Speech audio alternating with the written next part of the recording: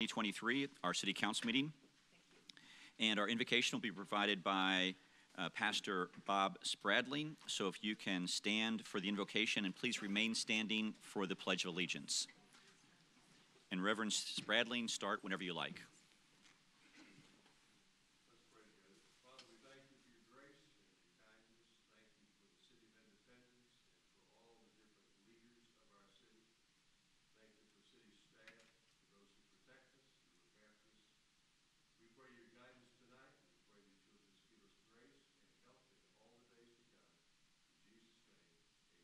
Amen.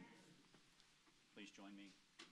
I pledge allegiance to the flag of the United States of America and to the republic for which it stands, one nation, under God, indivisible, with liberty and justice for all.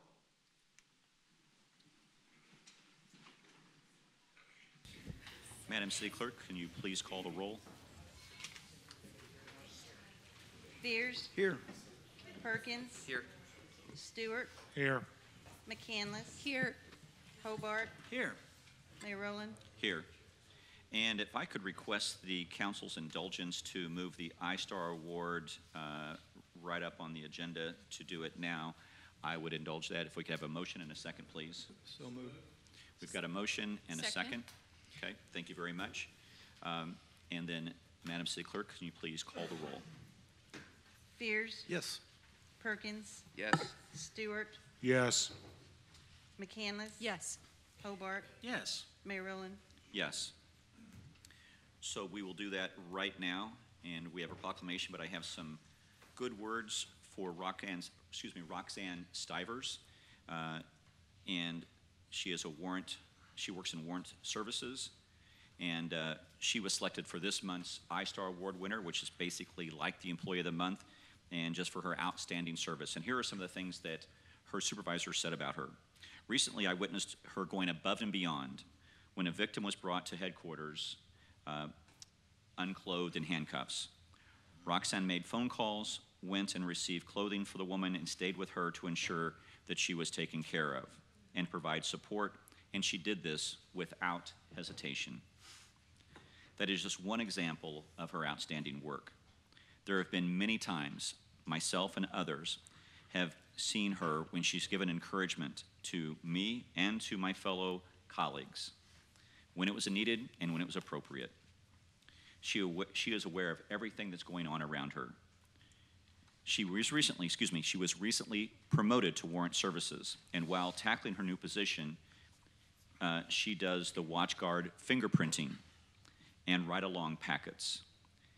Beginning to work in a police department can be a little intimidating, sometimes not aware that the atmosphere can be intimidating to other people. She single-handedly makes sure that everyone doesn't feel intimidated, that they feel comfortable and welcome. I love this. This is a great line. She is unapologetically authentic. What a great way to be described.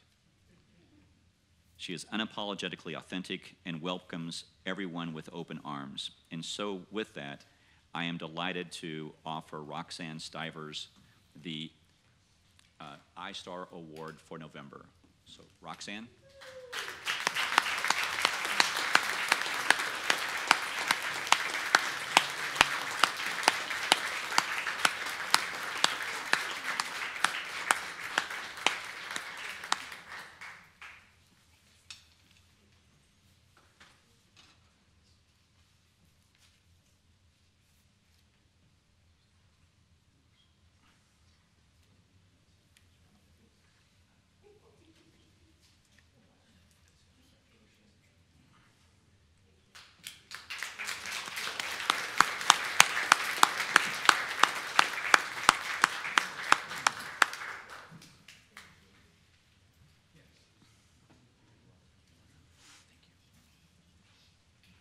And could I have a motion and a second for the presentation of the iStar Award?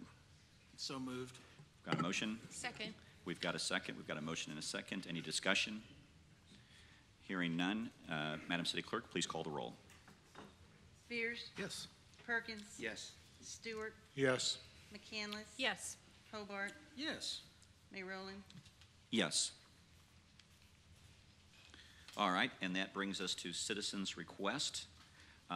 We have Thomas Collins, and we've got, let me double check here. I think we've got everybody that's Independence residents.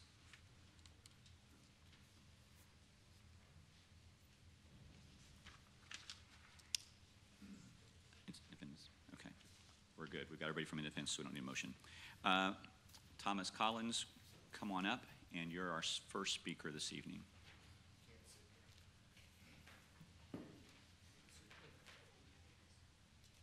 Is Thomas here? Thomas Collins. I'll hold it back. Tim Cantor. Canton? And Tim? I'm sorry? Yes, Caton. Caton, okay. And Tim, please state your name and address, please. Tim Caton, 4225 South White Sands Court, Blue Springs, Missouri, Independence. Sure. I'm quite aware of that section of Independence that has Blue Springs Yes. addresses, so very, very well. Thank you, Tim, and you'll have 5 minutes, and please Okay. proceed. I just came tonight to speak in opposition for the North Point project that they're going to be discussing tonight. I just wanted to share my extreme disappointment in city politics. I've witnessed not only through the Planning Commission process how I took 30 minutes to actually present specific points that were rooted in fact, that actually had documentation showing specific concerns with the project. The vote was made without any consideration to those concerns. I've had conversations with several of you. Actually, Jared Fears actually just called me on the phone 10 minutes before he was walking to a meeting an hour ago. He based off of an email that I sent 2 months ago, he calls me 10 minutes before he's walking into a meeting to basically tell me that he's going to vote in support of this project. So didn't listen to any of the concerns, didn't take the time to call out the due diligence that was behind that. So If we can, let's stay on the policy of the issue in opposition or Sure. against the policy and not addressing anyone personally, if you could, please. Okay. Thank you. Well, the entire process for this has been just a complete joke. We have gone through, we have explained our position on this, we've given documentation for this. Nobody has taken the time to do the due diligence behind this. I would just ask that you guys take a moment to take a step back, vote in support of postponing this meeting so that you can look at this information, so that you can talk to the homeowners in Stone Canyon, so that you can talk to your constituents about this issue and actually be informed about this besides what you're just being told from the North Point development people. They're telling you what you want to hear because they want to sell their project, but you're not taking the time to talk to the school district. You're not taking the time to actually do a traffic study that goes past the intersection where they're building this property. You're not taking the time to talk to the homeowners that this is going to affect. You're not talking to the city of Blue Springs. They actually control the road that this is going to be building on. So all these things haven't been done, to my knowledge. I mean, you can certainly take the time to explain that in this meeting, how you have done those kind of things, but none of this has been done. And you're calling me, calling me 10 minutes before the meeting is that's just not appropriate. That's not representation for the constituents in Independence. And I think we all deserve better. So I yield my time. Thank you, Tim.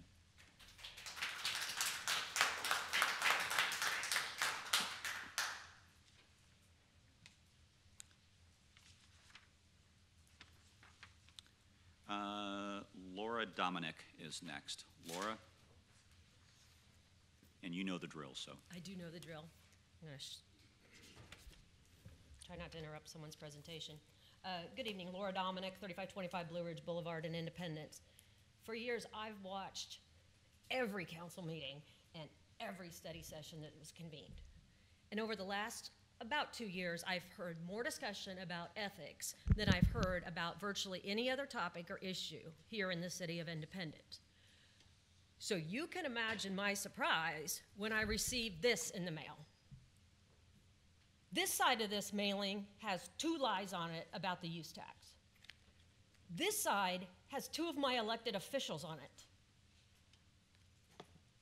Now, the proposed ethics code I read on the website does not specifically state that elected officials cannot lie to their constituents, though maybe it should. However, it does state this under Division 8, Administrative Provisions, Section 1.16.044, Other Obligations, The second paragraph states, even if a city official or employee is not prohibited from taking official action by this code of ethics, action may be prohibited by duly promulgated personnel rules, which may be more stringent. And in fact, the city's personnel policies and procedures, Article 6, Section 8, subsection 2, causes for disciplinary action state. Any action which reflects discredit upon the municipal service may be considered good cause for disciplinary action against any employee of the city. As a reminder, you are an employee of the city. You are covered by the personnel policies and procedures, whether you try to carve out a portion or not, as you have done, as to what applies to you. They actually all apply to you unless you're not defined in a particular category. Major causes for disciplinary action under the same section are listed below in subsection W. Any other act of dishonesty. Regardless of any laws, policies, procedures, the action of one member of the city council reflects on each and every one of you and the entire city. I remember a 2+ hour study session in August, of which I watched the entirety, which was mostly about the ethics policy. That just as a side note, there's 3 of you here who did not even attend that meeting, which makes me concerned as to whether you believe in the ethics policies you've been discussing and ensuring things are handled properly or not. So I am hoping that this situation is handled properly in accordance with the relevant sections of the personnel policies and procedures and whatever ethics policies you finally settle on. This was a very public violation. Therefore, I hope the results of what your investigation finds are made just as public. In conclusion, please don't preach honesty, integrity, transparency unless you are willing to, as a body, hold yourselves accountable to the ethics policies you aspire to. Now, if you'll excuse me, I have work to do tonight for the personnel policies, the personnel board meeting tomorrow morning at 10 a.m., conference room D, if you'd like to be there. We welcome you. Thank you. Thank you.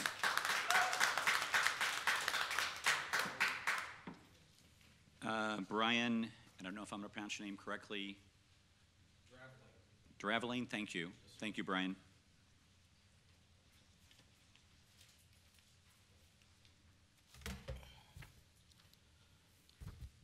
Brian Draveling, 4125 South Eagle Point Court, Blue Springs, Missouri, also in Stone Canyon.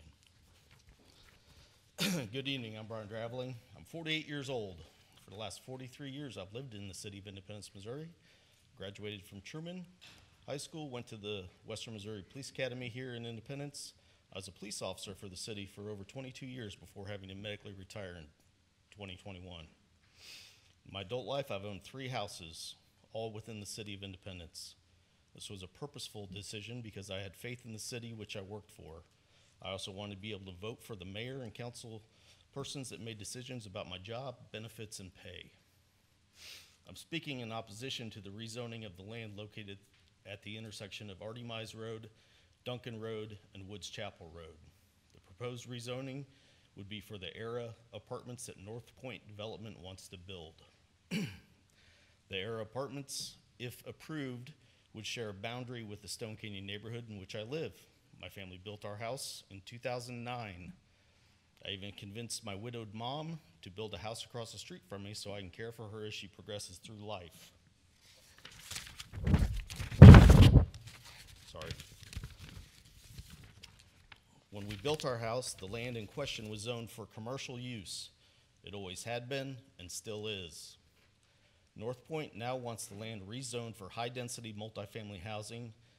That is not what any of the residents of the neighborhood signed up for when we built or bought our homes. High-density multifamily apartments will reduce the value of our homes. Our neighborhood is the second highest average tax base per home in the city. Only Saddle Ridge is higher. I would bet the land adjoining Saddle Ridge would never be rezoned as high-density multifamily housing, if for no other reason than the ties that the developer has to highly influential people in the city. I'm certain our neighborhood and the Stone Canyon Golf Course would not have been developed if the Air Apartments were there before our neighborhood and golf course. No developer would have made that kind of investment with apartments bordering the property. The Stone Canyon HOA president has been the point of contact for the neighborhood. He has reached out to Mayor Rowland and the city council about rezoning and building of Air Apartments. He received in my opinion, very minimal response. In the meantime, the same people have taken field trips with North Point Development to their properties in Lee Summit, Missouri. This looks really bad, and I hope it's not another example of the long tradition of backdoor deals and promises made by the City of Independence and elected officials. I've never held office in Independence, but I would think the priority and respect would be given to the existing citizens, not the development company that is trying to build apartments to make a profit. North Point has no interest in Independence besides making money for themselves. A petition was signed in our neighborhood prior to Planning Commission meeting. The petition stated we as a neighborhood did not want any of the three borders that have the potential to be developed to ever be high-density multifamily housing. None of the areas are zoned for that now. We had 75% of the entire neighborhood sign the petition in opposition. I believe the final number would have been higher than 75%, but we did this in a very short time and could not get to everyone in the neighborhood. Of the 20 homeowners I personally went to and spoke to, 19 of them signed in favor of the petition. That's 95%. North Point representatives stated to me that they're trying to be good neighbors. If I was looking at moving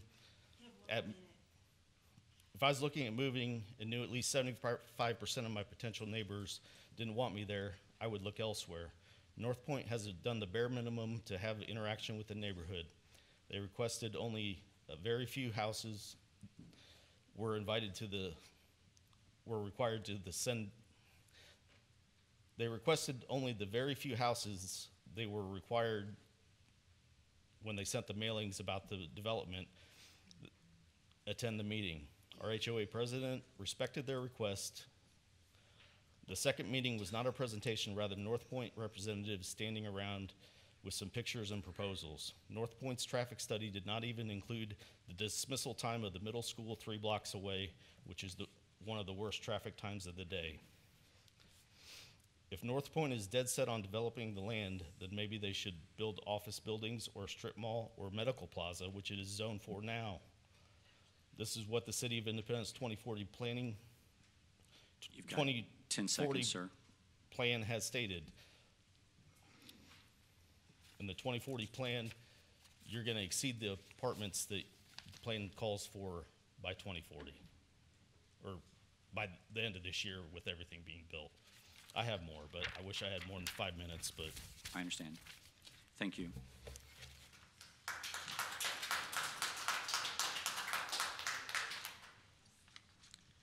Mr. Joe Burke. And please state your name and your address, please, Mr. Burke. I'm Joe Burke, 18209 East 25th Terrace Court South. Taught at Chrisman High School for 30 years in industrial technology. I want to thank Bridget for contacting me today and to go out and see the site by Southview, which I consider to be very unsafe for the residents there, which of my daughter, who is handicapped with brain surgery, and my son-in-law, who is also blind, have to deal with from day to day. About 3 or 4 weeks ago, I bought her a 3-wheel scooter. She attempted to go across Hub Drive to get down to Denny's, which is like a landmine in that area with potholes that are not being taken care of because supposedly the road is taken care of by Denny's or owned by Denny's or whatever. We also have seen that you have a parking lot there that apparently is attached to Hub Drive to the apartments there at Southview. That is on the other side of the street. There is a sidewalk there that goes to the entry-exit of that parking lot and stops there. Does not proceed down toward Wendy's or Denny's. The grassy knoll that's there, or whatever you want to call it, that's there, could be a sidewalk, could have 2 ramps. Somebody needs to take the responsibility to safely protect people that can't protect themselves. I am here speaking for them because there are many of them in those apartments over the years that I've known that have become victims of different situations, including ones that were going across 291 and getting killed on their way through there. Hence, we have all kinds of walkways and much better situation there that apparently the state provided. That same kind of care for those residents should be done now so that these people don't have to fall, as my daughter did off her three-wheeler, which I then got rid of.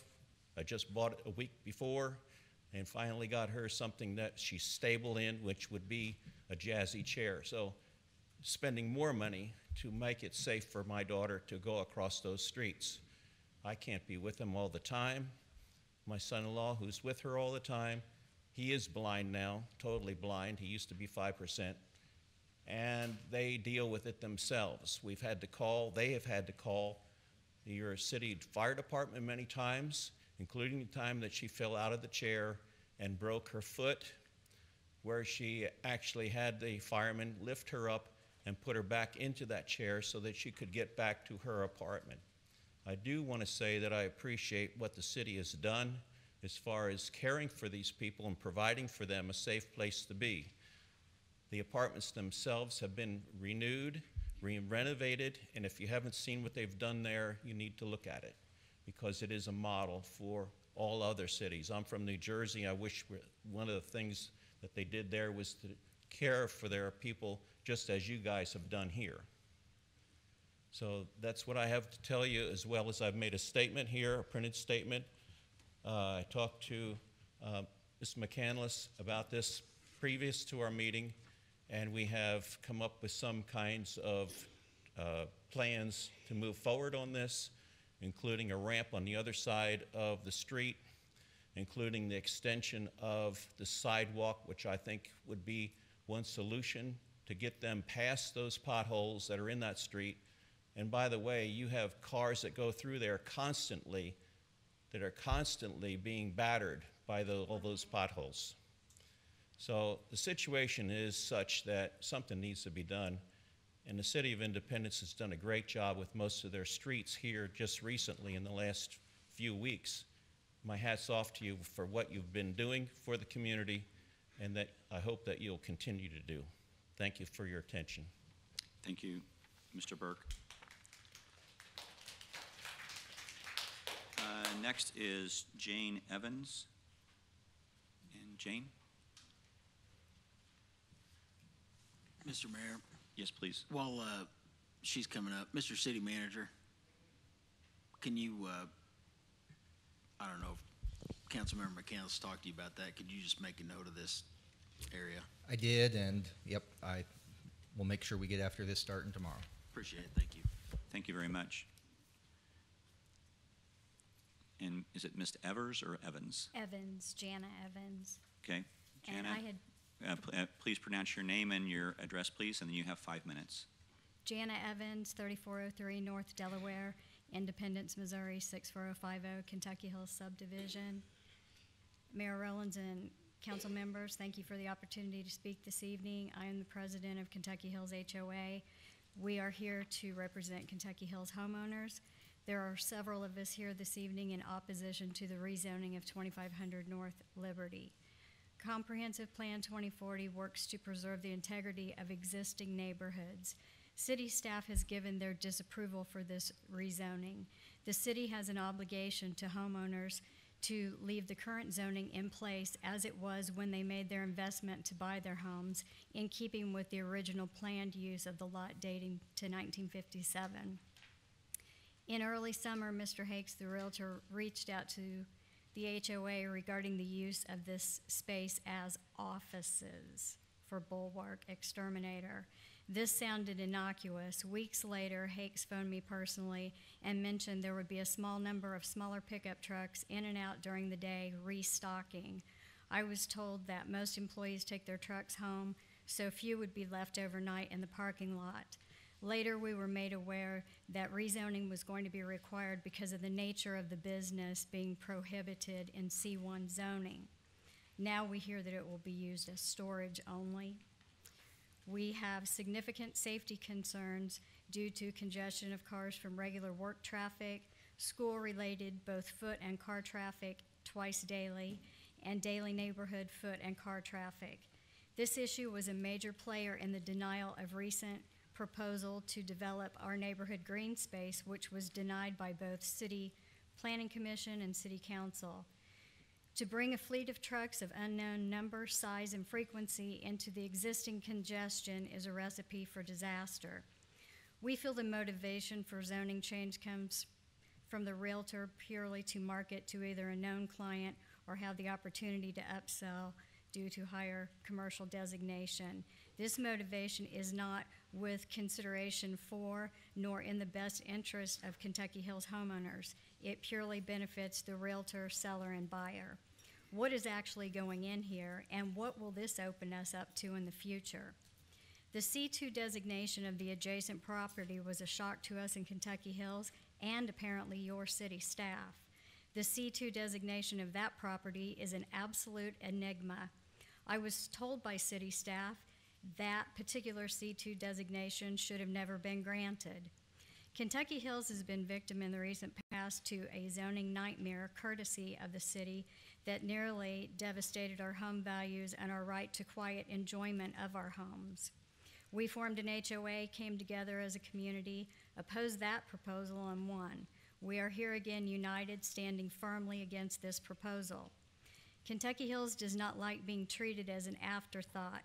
We live here, pay taxes here, and vote here. We demand to be considered and put first.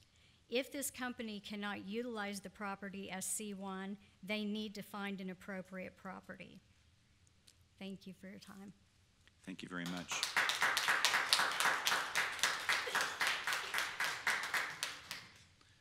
Next is Keith, and help me with the last name, Keith. Foliani. Foliani. Thank you, Keith. So I was here about a year ago. Yes, sir. I'm with Keith Foliani at 3312 South Cochise, Independence, Missouri, 64057.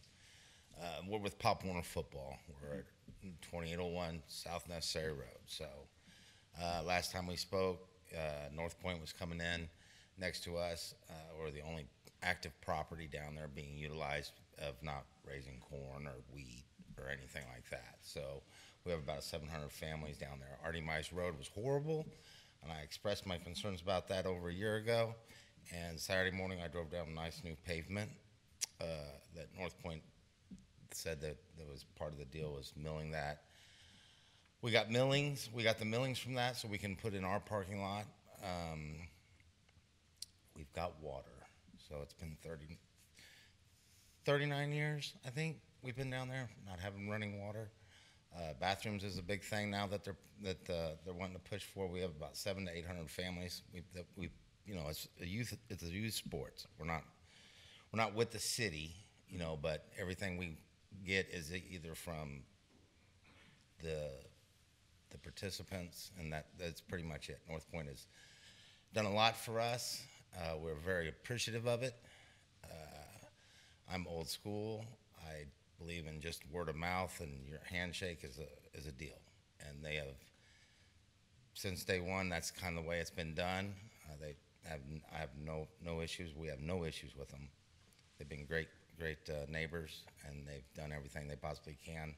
When I call them, they answer, they reply back, they tell us, they help us out if we need it. So to us, it's a great partnership, and appreciate it, and thank the city for helping us and getting this done, and really that's about it. So our season's over now, so they can do whatever they want. It's kind of exciting watching those buildings be built.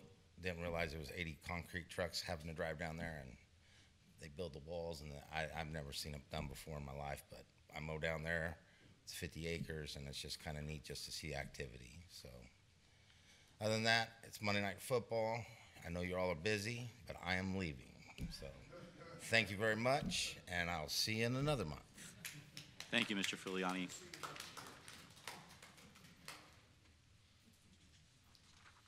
Mr. Jerry Winship.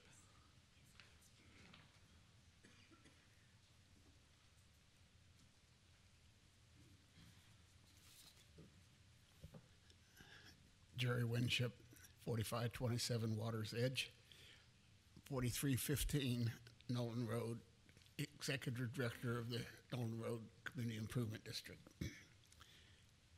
Mr. Mayor and members of the council and all the department heads, I wish to compliment you an appreciation for the work that has been done to bring forth Cargo Largo. This has been a project for, well, 20 years, but 2 years really, and getting things done. And we had a lot of last minute things. The CID, we have 180 businesses up and down Nolan Road, try to improve each one of those. And we worked this last week with the Union Pacific Railroad, Zach, Adam, department heads, Morris Heidi. Morris Heidi has been most helpful to us and his department. What they did in 1 week to open up that building and get rid of all that brush and everything really has been great for the City of Independence along the Union Pacific Railroad. But I just want to say thanks to you for everything. It's 600,000 square feet, 5 miles of conveyor belts, and it'll employ up to 500 people. And other than the school district of the city, it's probably one of the top private businesses in Independence now. And it's because of the city council working, city manager, and all the department heads. Just want to say thank you very much. Thank you, Jerry.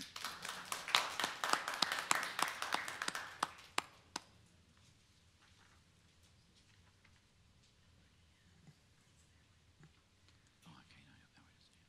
Okay, thank you. Evelyn Bray.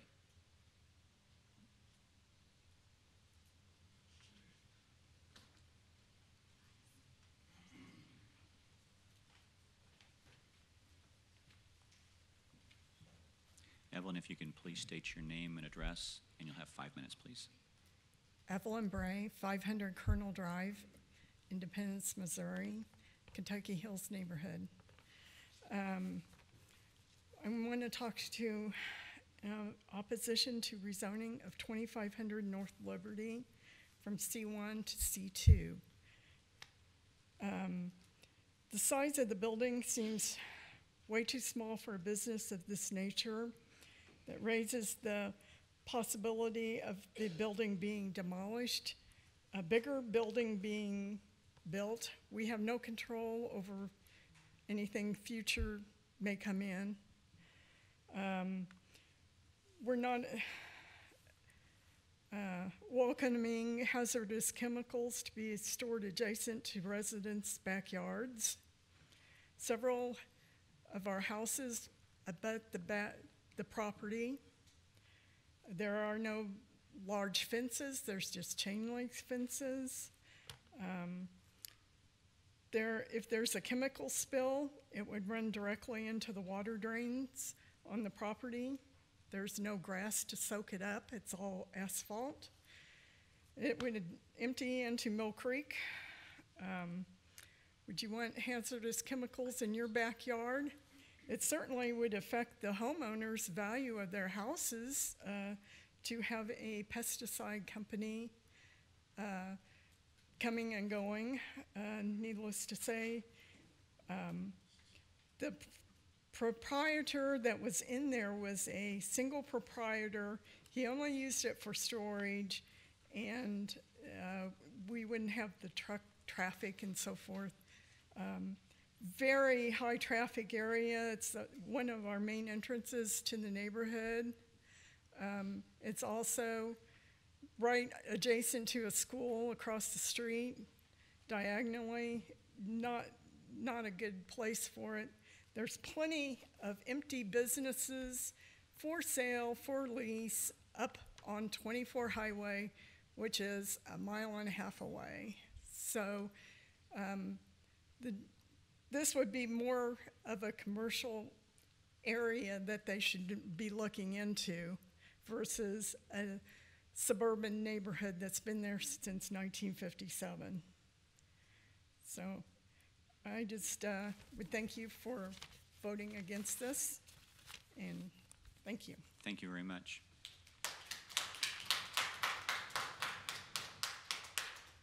Next is Mr.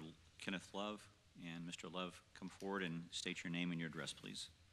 And you have 5 minutes. Kenneth Love, 16808 East George Franklin Drive, Independence, Missouri. What I was going to talk about, I can't talk about. 2 weeks ago, I was here.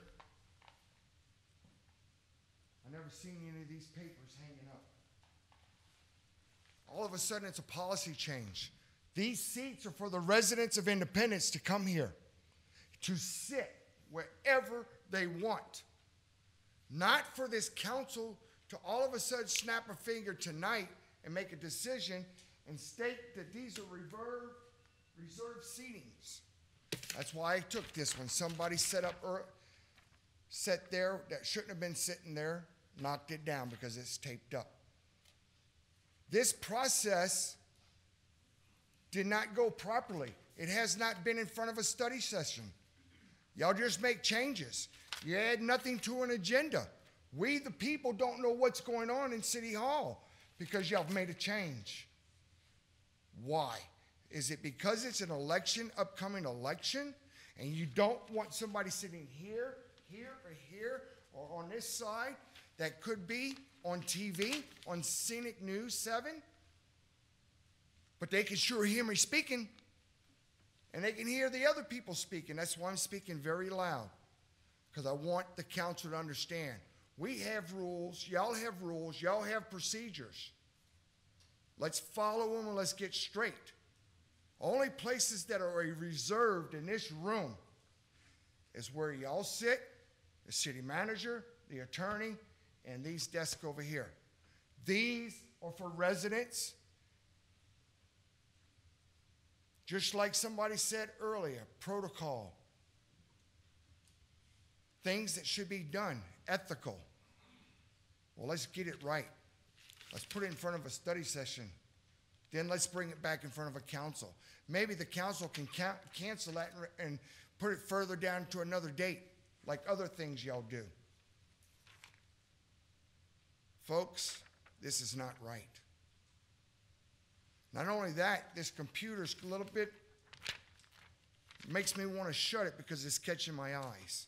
And the reason it's catching my eyes is because I'm down here on the camera.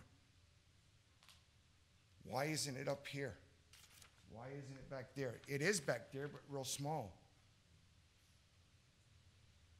If we're going to make changes, let's do it right. Put it in front of a study session, then bring it back to city council. Then maybe a council member can say, you know what, Mr. Mayor, I think we need to postpone this for a couple more weeks. Thank you, Mr. Love. Next is it Cindy Durrell, please? Did I say that right?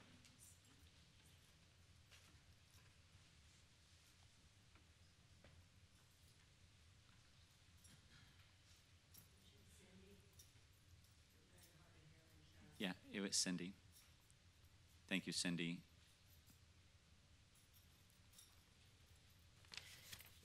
I moved out here to Independence about 3 or 4 years ago.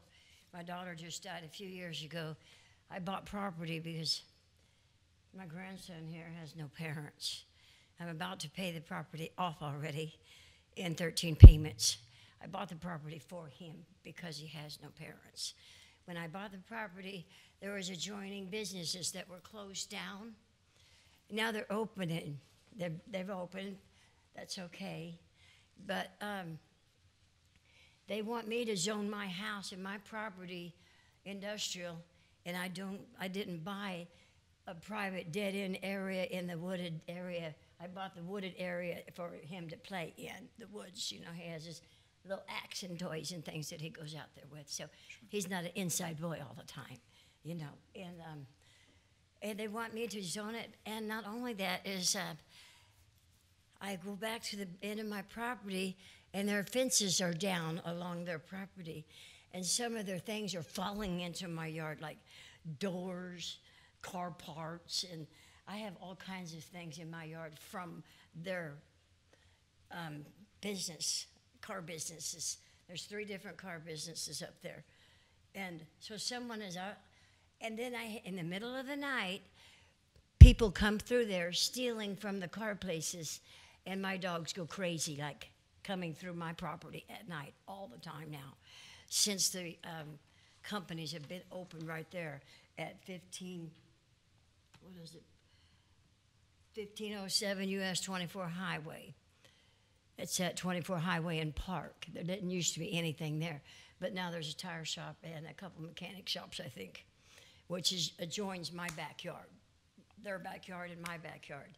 Perfect place for theft. They've knocked the fence down, and they come through there all the time. They get out carrying stuff through my backyard. Of course, it's just me and him there, so we're not going outside, you know. So I'd like to see if we could get something done about that. I don't want my property to be zoned industrial, and I'd like for them to fix their fence so to keep people from, I don't know, stealing or coming through my yard at the middle of the night. That's all I got. Thank you. Thank you very much.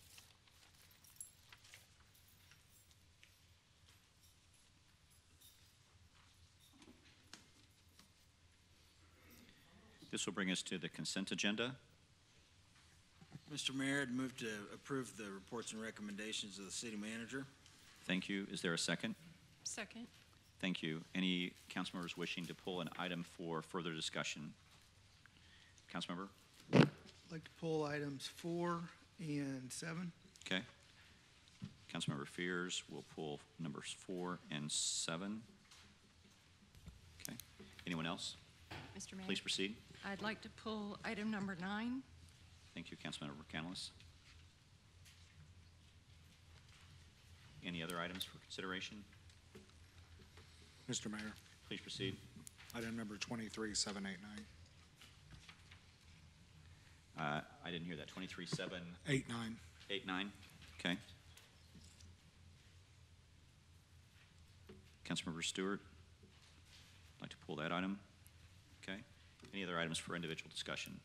And number 23790. Okay.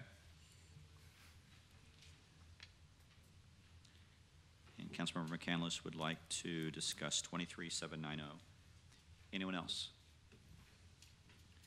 And I'll go in the order they are listed on the list.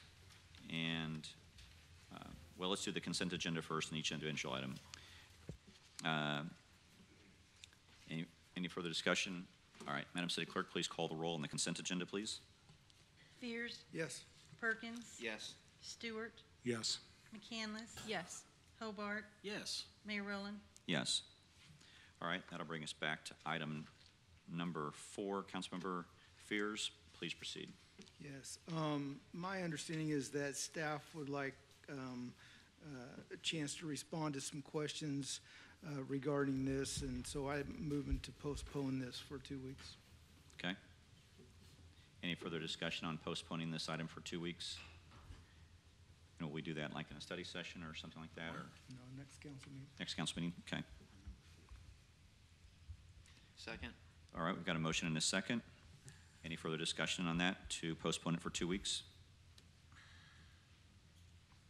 Hearing none, Madam City Clerk, please call the roll to postpone item number 4 for 2 weeks to the next council meeting. Fears, Yes. Perkins, Yes. Stewart, Yes. McCandless, Yes. Hobart, Yes. Mayor Rowland. Yes, and item number 4 will be postponed for 2 weeks. That brings us to item number 7. Councilmember Fears, please proceed. Yes, I'd like to inquire of the city manager. Please proceed. Mr. City Manager, if you could talk a little bit about this lease, and mostly I'm interested in the types of vehicles that we're going to be leasing, and what the difference from what we might be doing right now is, that sort of stuff. My pleasure. So this item is an agreement with Enterprise. I know many residents will probably be familiar with them as a car rental service, but there's also another arm of their business, which is to work with different agencies, particularly municipalities, to lease vehicles for fleet. Prior to our agreement with Enterprise, the city really struggled with fleet replacement.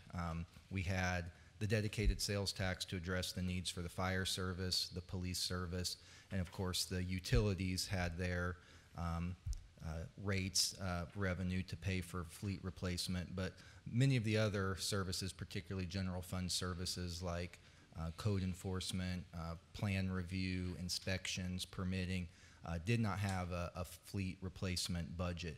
So oftentimes we had city employees driving around in vehicles with rusted out floorboards, vehicles that were well past their useful life, so we were spending way more on maintenance than what the replacement cost was. But again, it was a matter of not having funds to be able to do that. With this agreement with Enterprise, we are now driving a fleet that's both safe for our employees to be in, but also not outliving the useful life of those vehicles. As an example that was recently shared with me, one of our vehicles in our permitting division of Community Development Department had a annual maintenance budget of $900 for that one vehicle. Of the 19 trucks that we leased this last year, the total maintenance on those 19 vehicles was $562. So just about $300 less in total maintenance for 19 vehicles compared to the one. Functionally, the way this program works, we lease the vehicles. After a few years, Enterprise then sells the vehicles, and the proceeds from those sales are used to fund the replacement of the next set of vehicles. So you may have noticed that a lot of the vehicles in this fleet program are Ford trucks. That is for two reasons. One, many of the services that I'm describing require some off-road access, so driving over curbs, driving onto job sites to do the different inspections that these groups do, the code enforcement services, et cetera. But also, because we get these at a much lower price in the lease, but then we sell them for market retail value, the proceeds of that program are what then allow us to fund the vehicles moving forward. So if we had to replace all of the vehicles in our fleet today, that would be about $2.9 million. But because of this lease program, for the amount listed in your packet there, we're able to address city fleet in a much more financially responsible manner. Okay, thank you for that. Don't have any concerns about the concept of leasing or anything like that. My real concern or question really becomes is you know, a whole fleet of F-250 or F-150s our best approach, and you know, would it be more economical to purchase other kinds of vehicles that maybe use less gas or whatever, and maybe it wouldn't, I don't know, but I guess I would just ask, as we move forward in the leasing process and look at the vehicles that we choose, that we do that kind of analysis and make the best decision we can for the long term. So. Certainly happy to do that, and your point well taken. The one thing I will say tonight, and then we'll certainly have the data moving forward, but I don't want to leave the impression with you or your constituents that we're purchasing or leasing these vehicles, you know, at the $60,000, $70,000 rate that we would go as individual consumers and get these off of the lot at a local Ford dealership. Enterprise, through their purchasing power, is getting these at a very low rate, but because they then do sell those like a consumer would, the proceeds of that are so great that that's what's allowing us to continuously fund this program without having to tap into our tax dollars to do so. We'll continue to be thoughtful in our analysis and make sure that we're leveraging the best overall market value for the council and the community. Okay, thank you. Mr. Mayor, move for approval. Thank you. Thank you. Anyone else have further discussion on this item? Seeing none, Madam City Clerk, please call the roll on item number 7. Ayers, Yes. Perkins. Yes. Stewart, Yes. McCandless, Yes. Hobart, Yes. Mayor Rowland. Yes. Item number 7 is approved 6-0. And that will bring us to Councilmember McCandless. Item number 9, you have the floor. Thank you. To inquire of the city manager. Please proceed. Mr. City Manager, Artificial intelligence has gotten a bad rap among people, and I think this is one of those moments where we can look at AI as an advantage for municipalities. And I would ask you just to give an overview of what you anticipate this program will do for the city. Certainly. So I would like to say that I believe, if memory holds correct, this is one of our first forays as a city into artificial intelligence. This program is going to help us be much more efficient with our predictive analytics around our utility maintenance program, specifically in IPL and the electric utility.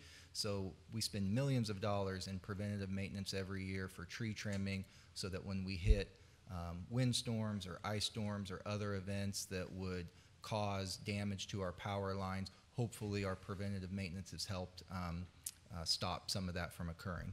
With this software and with this program, it's going to be able to assess our tree canopy in the city and help us better understand the specific areas where we might be more susceptible to some of that storm damage.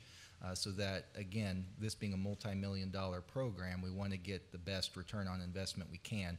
So this will help us target those investments, working with our contractor who does our tree trimming program, so that we deploy them into the areas of the city that are most necessary, and then help avoid any of the disruptions to service to the residents when we hit those storm events.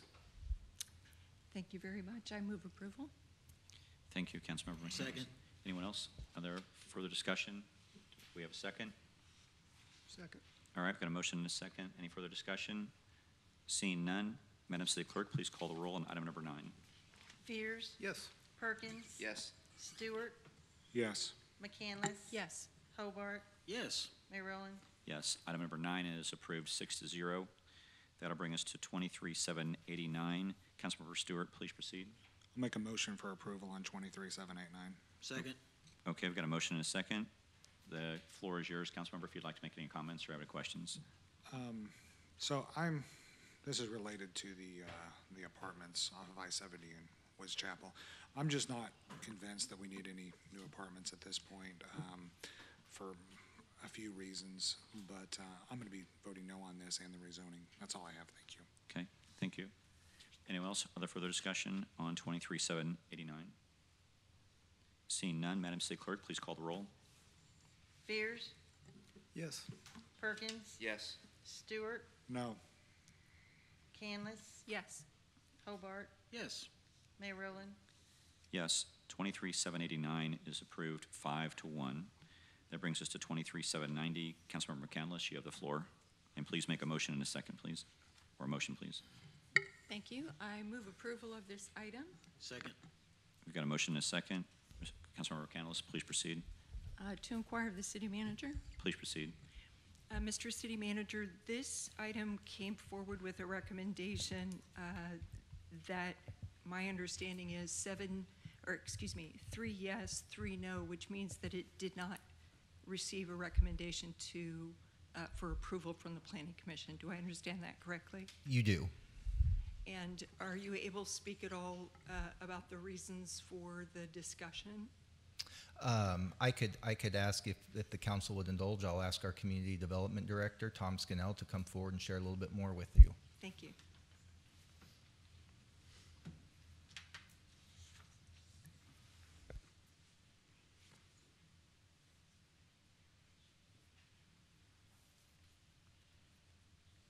Good evening, Mayor, members of the council. My name is Tom Scannell. I'm the Community Development Director. So the Planning Commission considered this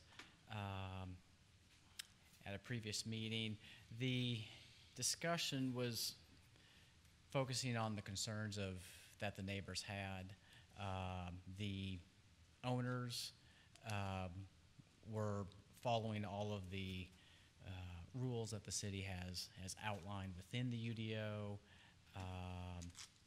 But the neighbors still had concerns, noise, traffic, those types of issues. Ultimately, the Planning Commission voted. We had 3 in favor and 3 against the application. Mr. Mayor, Please proceed. if I may inquire, Absolutely. Please proceed. Mr. City Manager, if I might address Mr. Scannell? Please, sir. Director Scannell, it's my understanding, though, that the owners operate multiple Airbnbs and that, in fact, some of their business licenses, either for that property or other properties, have lapsed, and that they were not current either on that property or other properties that they owned. I don't recall if this one was operating prior to going through the approval process. And let me just look real quick. That's something that we generally note in our staff report to the Planning Commission. Did you have, I talked to Becky about it, and she usually updates me on those. Before they come up to vote, because as you know, I'm a little bit interested in people's. So in this one, we don't have any of that information about whether they were operating beforehand or not. It doesn't say on any of the Planning Commission. Correct, that yes. came up. Yes.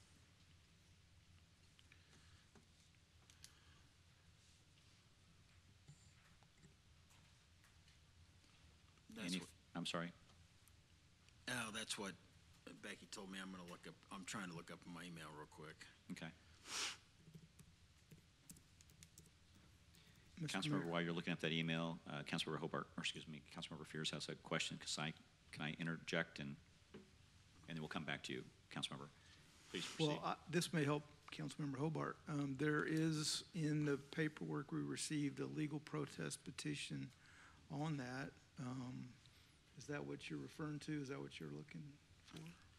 Oh, this one is the legal protest, isn't it? There has to be 5 votes to overturn this anyway. Overturn the declination.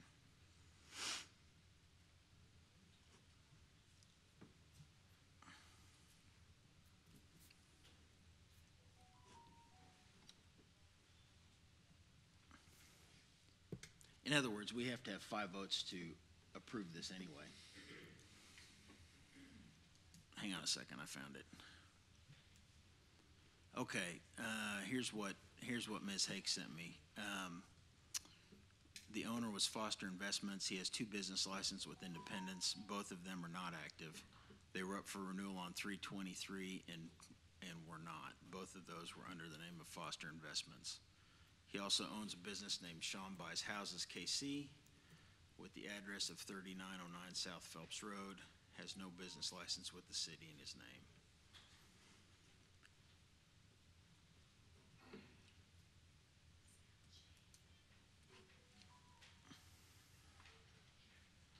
So she says it's more not necessarily a landlord problem, but definitely a license problem. So that was her take on it. So considering it takes 5 votes, and since it didn't pass, and Becky found it to be he was not current on business licensing, I'll be a no on this, without any doubt. So. Thank you, Councilmember. Councilmember McCandless. I'm done. Thank you very Okay. much. Councilmember Fears, anything more? Anyone else have further discussion on this item? Okay, we've got a motion in front of us on this item 23790. If there's no further discussion, Madam City Clerk, please call the roll. Fears, No. Perkins. No. Stewart, No. McCandless. No. Hobart, No. Mayor Rowland. No, and item 23790 fails 0-6. And that takes us past all the consent item agendas. This takes us to our first public hearing. And this is a full public hearing. And is there anyone wishing to speak in favor? Well, sorry, I should let city staff go first.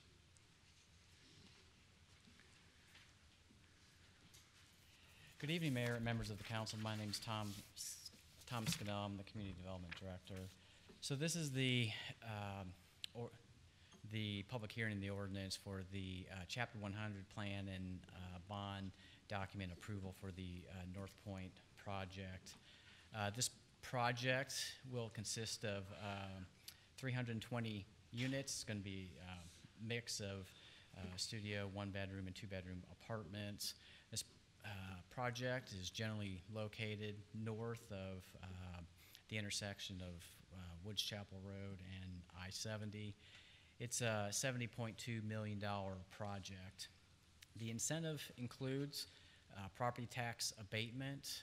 That abatement would go on for 20 years after the project is completed. As part of that, there is a sales tax exemption on construction materials. All of this would be debt service would be covered by the developer. As part of this project, an annual pilot payment would be made to those taxing jurisdictions. Those payments far exceed what the current property brings in as far as pilots. That concludes staff's presentation, and we're available for any questions. Thank you very much. Thank you very much. Madam City Clerk, go ahead and read the bill, and then we'll have comments from the public. A public hearing for the taxable industrial development revenue bonds for the Era Apartments project. Full public hearing. Thank you. Anyone here to speak in favor or opposition to this item? Anyone here to speak in favor of or opposition to this item? So I'd like to. And please pronounce your name and. Yes, Brian Benjamin. I'm speaking on behalf of North Point Development, 3315 North Oak Traffic Way, Kansas City, Missouri. We had a little bit of a technical difficulty with the electronic slides, but there should be some printouts, and I have a couple extras if anybody needs one. See there, right there.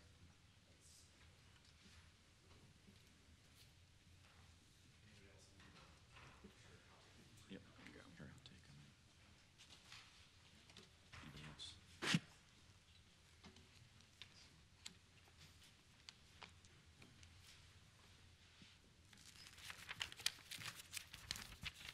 So I'm sure, as many of you are familiar with North Point Development, we have two primary core business units on our industrial side, which you're much more familiar with the Eastgate Commerce Center.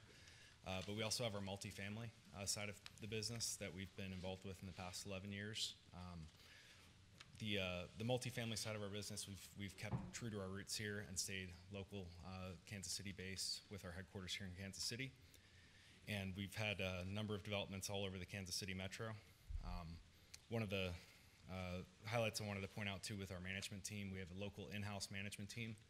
Takes a lot of pride in the work they do, and it really shows in how our communities, not only how they look, but how they function to achieve engagement in the surrounding community. We do a lot of partnering with local businesses and special resident events, things like that. So it shows in the amount of awards our management team wins year after year, and really the pride they put into making our communities the best they can be.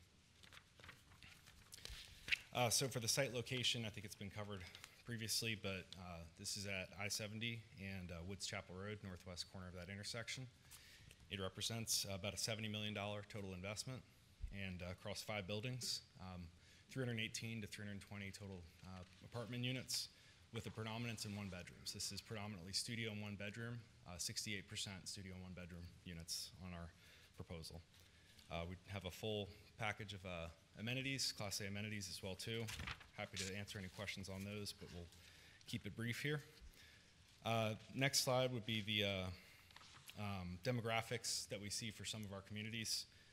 One comparison we took was Summit Square in the Donovan down in Lee Summit, just 15 minutes on the road here. We have a lot of residents that move from not only outside the city, but the city of Lee Summit, for example, here, but across town, across the metro, and even across the state or country. So a community like this, high-quality community, is going to bring in high-quality residents. It's going to attract new folks to the city of Independence, and primarily renters by choice. We have a lot of folks that like the lifestyle amenities that are provided and the excellent management experience that our staff provides. So you get a lot of renters by choice, whether it's dual income, no kids, or empty nesters, downsizing. So we have a lot of families, or sorry, not families, but residents that come from single family homes. So again, just trying to give you an idea of of the type of people that are coming to this community. Next up is the employment centers and the distance to them. So we are triangulated at this site between 3 of the larger employment centers, with healthcare being the largest industry in the city. We've got Centerpoint Medical Center to the west, Children's Mercy East also to the west, and then St. Mary's off to the east. All of those are within a 5-minute drive. Some of the discussions we've had, even with Centerpoint Medical Center, is that they have challenges. They've gotten feedback when trying to attract medical professionals and traveling nurses, the like, to their campus.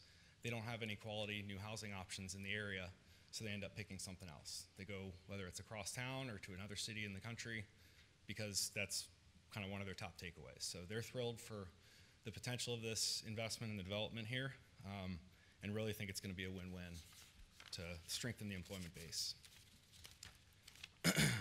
So next up is the ask that Mr. Scannell went through with the use of the conduit revenue bonds. The existing annual taxes on the site being vacant are $1,300 a year. With the proposed plan, year 1 payment is just shy of $165,000 annually, majority of which goes to the school district. So $123,000 in annual revenue to the school district, which is impactful. Certainly, we've met with them a number of times, and we'll get to that on the next slide. But one thing I just wanted to touch on too was the certainty this provides. This is a project that we believe in, but also needs to be and show certainty to potential lenders and achieve certain underwriting metrics, which are described in the plan. Having this provides a certainty to make sure this can move forward. So finally, on the school district impact, we did meet with school district leadership on several occasions and got some good feedback, both on what they expect to see from a community like this with the predominantly 1 bedrooms, but also their costs and the cost to bring new housing into their district. One of the key takeaways there was that it's about $12,000 a year to bring a new child to the school district, but only about a little less than 50%, 44% comes from property tax revenue. So again, kind of paring that down, that's a little less than $6,000 per child in annual revenue to bring a new child to the school district. In discussing with them, we also covered the fact that we have an anticipated number of about 16 school-age children at the high end. That's based on the existing properties we manage and what we've seen, and they tended to agree with that. They agreed that it was not going to exceed that, and that's probably even on the high end. But even if you were to take all that together, that represents a need for them of about $85,000 a year annually. With our proposed pilot plan and the year 1 revenue of $123,000, that far exceeds it. And then if you add into the fact that this is a community that is still, it's not entirely walkable, we're going to have plenty of vehicles in this community. The personal property tax revenue from the vehicles is impactful. It adds almost double the impact to the school district, which we have shown here. So when putting all this together, this represents a net positive to the school district. They did not disagree with that. So just wanted to make sure we cover that. With that, happy to open it up to any questions. Any questions? Thank you for your consideration. Thank you. So, Councilmember. thank you very much. This question may be for City Manager. One of the concerns brought up by neighbors was water runoff. There is a small creek behind this. Councilmember Fears and I went and walked the property there. There's some grading issues. Are you concerned about any of that in your development?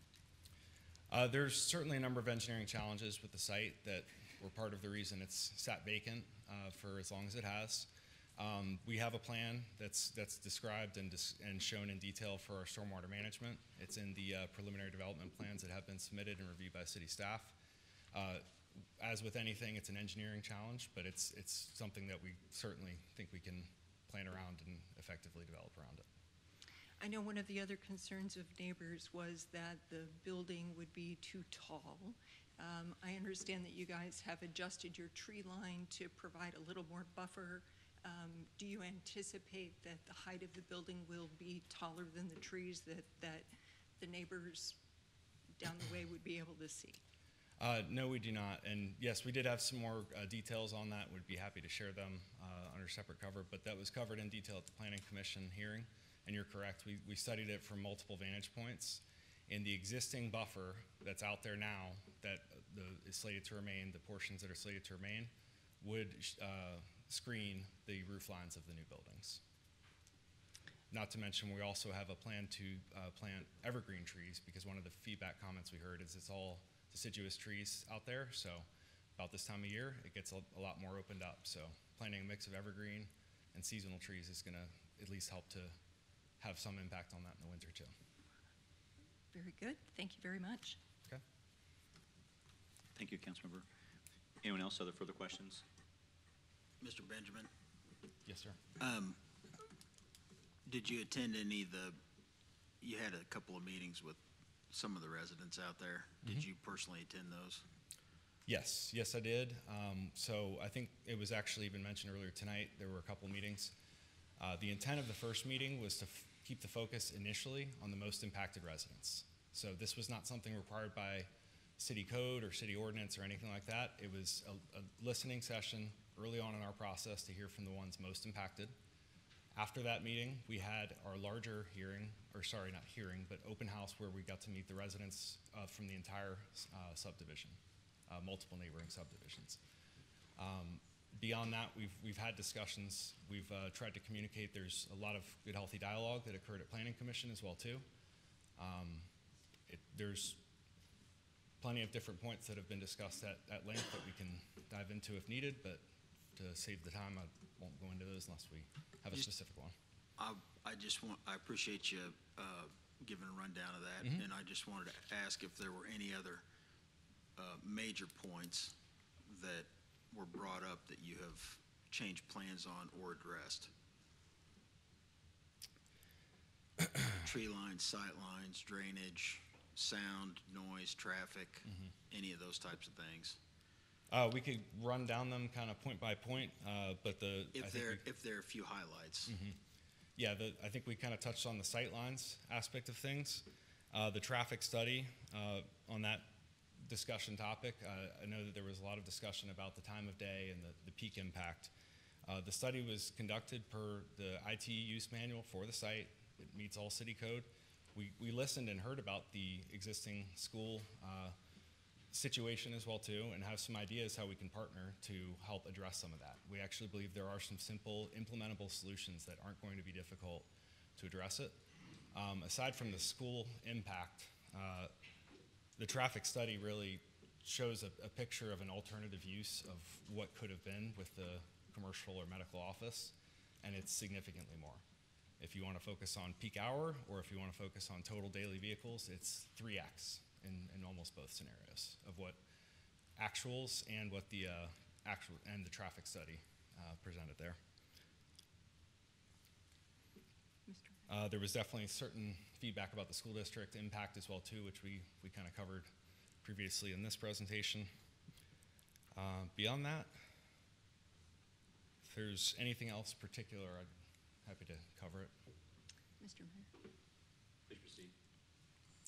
So going out and driving around that area, there's a big long-term storage. There's a couple of motels in the Blue Springs side. There's gas stations. These would all, be things that are nearby the proposed apartments.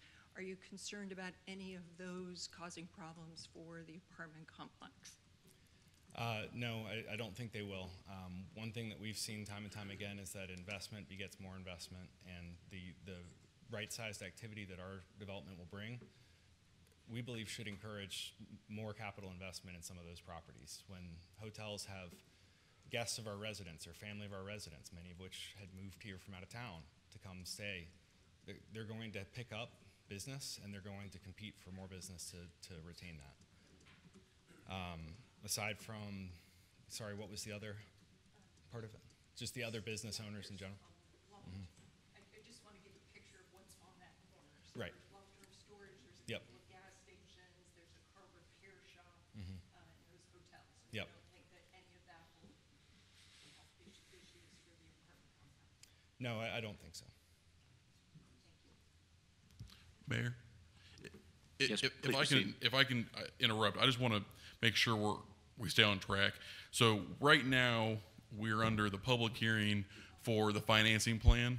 And so, and I know we've kind of strayed off of that at this point, and I want to try to bring us back because the next public hearing is going to be on the rezoning, which is really, I think, at least some of the most recent comments and questions that really relate to more to that than the financing. So we could bring it back to the financing portion and finish that public hearing and ordinance, and then we can move on to the rezoning. Point well taken. Thank you. So on that note, Mr. City Manager, are there any risks to the city from the arrangement that you have for this apartment complex? There is not. The industrial revenue bonds are a financing mechanism approved by state statute. Because the city's the local taxing jurisdiction that can collect and or approve sales tax, that's why state statute mandates that the council approve or disapprove of the application made, but in no way, shape, or form are the city finances responsible for or at stake with this project. Anyone else other questions on the financing portion? Mr. Mayor, Please proceed. Mr. City Manager, which school district are these property taxes going to be going to? The Blue Springs School District. All right. So nothing to Independence at all? Well, there's many of our Independence residents that live in the Blue Springs School District. Okay. I understand that. I guess, I don't know. I guess my major concern with this thing is, along with the residents' concerns, which I feel for them, I don't think I would want that if I bought a house out there and then all of a sudden there's an apartment complex next to me.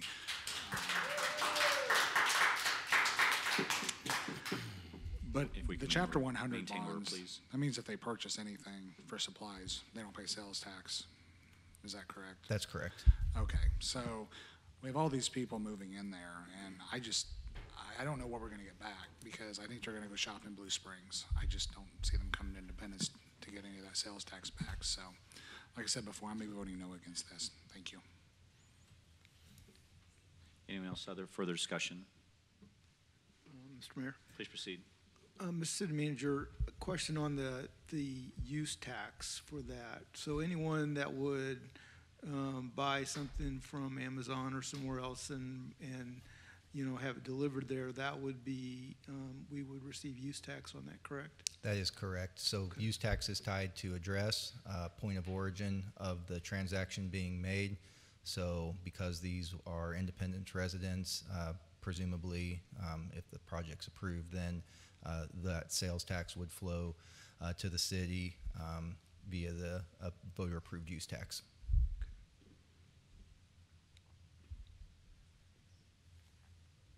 Anything else? Anyone else? Other items for the discussion on the financing portion? Okay.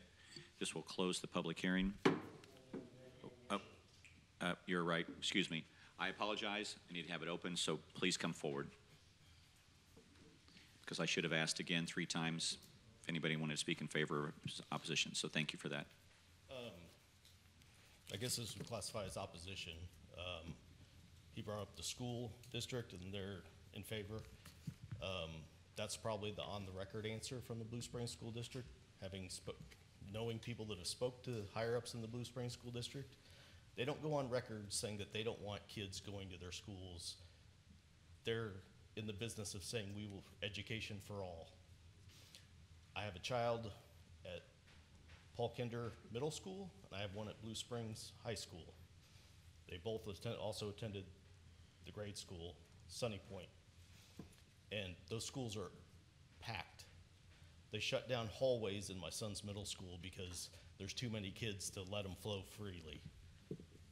They're at capacity right now. The high school's the same, even with the expansion that they just had. My daughter says, you can't walk down the halls. Blue Springs School District is a destination school district. People will move there just to get their kids in the school district. I don't buy that there's only going to be possibly 18 kids at these apartments going to the Blue Springs School District. I think that data is inaccurate, and the Blue Springs School District won't go on record saying that they don't want to educate kids. They're going to nod and say yes to North Point. That's all I have on this part. Thank you. Anyone else? Come forward and please state your name. This gentleman raised his hand first, Mr. Love, and then I'll call on you, Mr. Love. Tim Caton, 4225 South White Sands Court. To echo Brian's comments, yeah, they cannot speak in opposite. That's discrimination against students, right? So they cannot go on record saying that. Now, I have had conversations with the school district where they have said specifically that their big concerns are that with a level pay system, they can't attribute to whatever the cost increases are going to be in the coming years. And so if their cost per student goes up, that is very difficult for them to ascertain. They also do have very significant concerns about this apartment complex having the number of students that North Point is claiming. That right across the highway is the Autumn Place Apartments, and that is one of the biggest school district bus stops for apartments that are 1, 2, and 3 bedroom apartments, just like what they're building now. More kids get off the buses at that school stop than in any other spot in the district. So they know that they're going to have more kids in those apartment complexes than the 20 that they're calculating based off the $123,000. They're giving you information because they're telling you that that's what you want to hear. They're telling the district this information, and the district can't respond on record saying that they discriminate against students. And you guys are just taking the information that they're listening to and saying, yeah, that's acceptable. So just pay more attention to what information you're being given and talk to the school district yourself. Find the information from themselves. Do the research on how this actually impacts from a per student count. That's it. Thank you. Thank you. Mr. Love? Good evening, Mr. Mayor, City Council. Kenneth Love, 16808 East George Franklin Drive. I speak out against this place due to the fact, if you do your research, they don't need no bond. They're rich enough to do it themselves. Why do they come to us? We're not really gaining that much out of it. What we're gaining out of it is we've looked past what our council and leaders has talked about in the past. Single-family homes. We need more single-family homes. Every time we bring up single-family homes, the only thing this council has approved is apartment complexes. Wait a minute. If we talk about the Bass Pro TIF Fund and that, I think they owe us some money. Why ain't we beating the hammer down on the doors to get our money from them? But we approved a big fancy apartment complex there. Then we turn around and approve another apartment complex on Jackson Drive. Just recently, this year,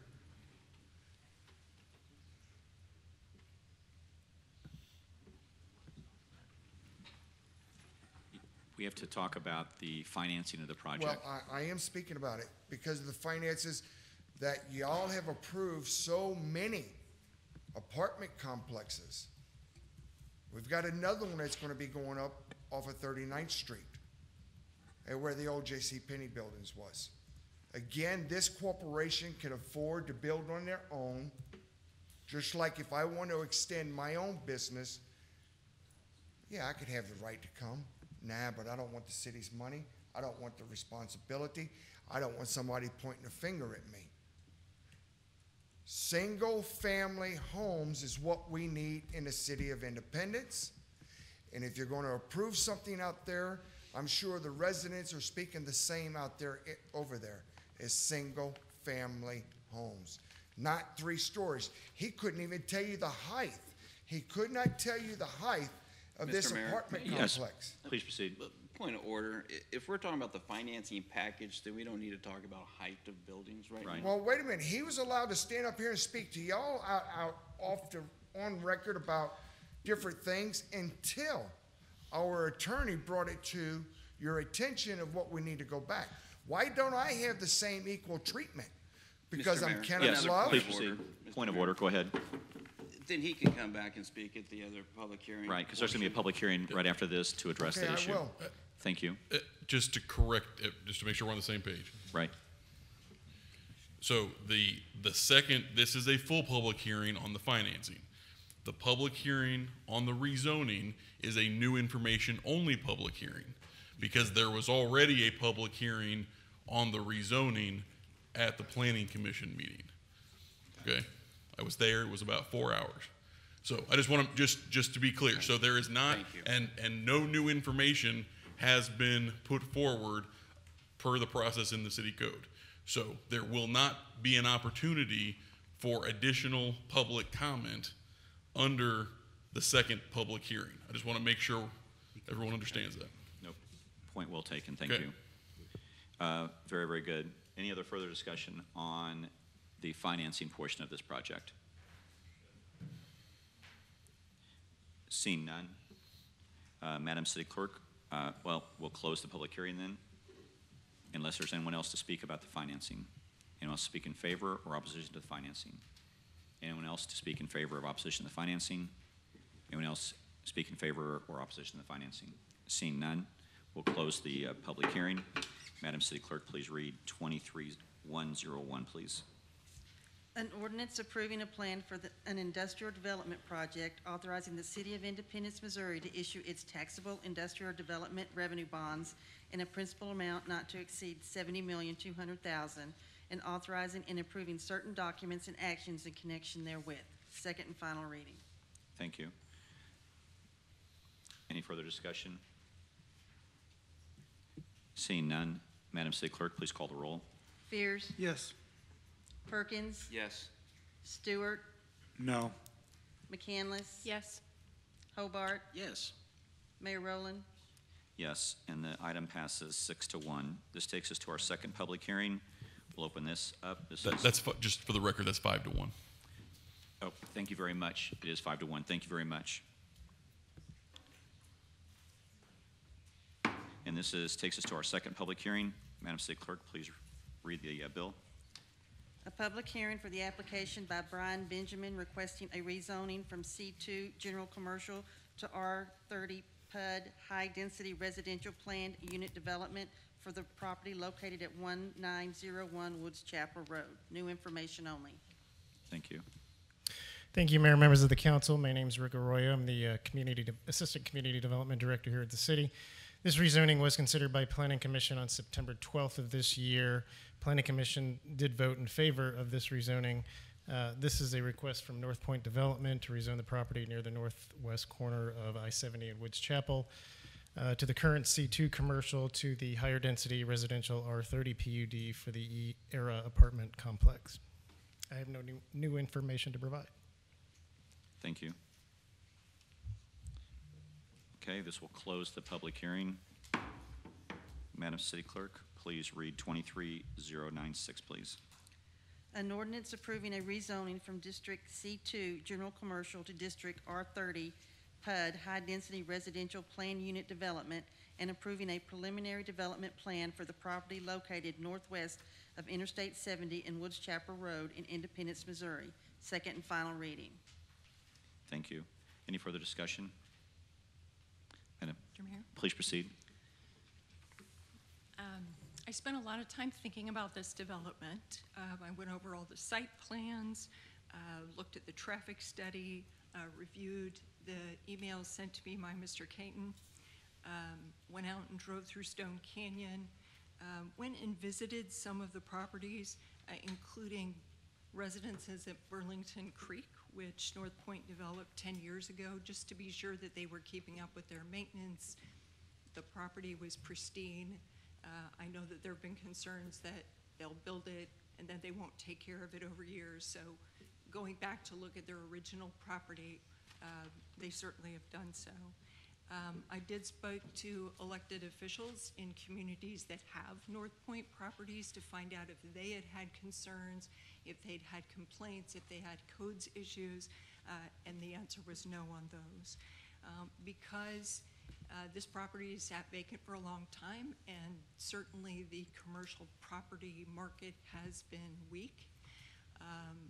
This area really is going to be ripe for this kind of development. I think it's actually going to raise the quality of the neighborhood there. For that reason, I'll be voting in favor of this. Thank you, Mr. Mayor. Thank you, Councilmember. Anyone else further discussion? Mr. Mayor. Please proceed. So, like Councilmember McCandless mentioned earlier, took time to visit the property, to walk through the property, talk to neighbors, listen to concerns. One of the concerns I heard from some of the neighboring businesses was a serious issue with homelessness there. And indeed, we saw that when we walked the property. This will certainly take care of that problem. And, neighboring businesses shared that.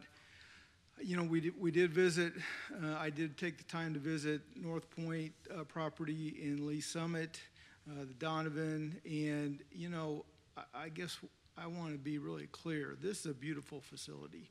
It's well done, well maintained, well taken care of, I did receive information and read all the information from the subdivision president.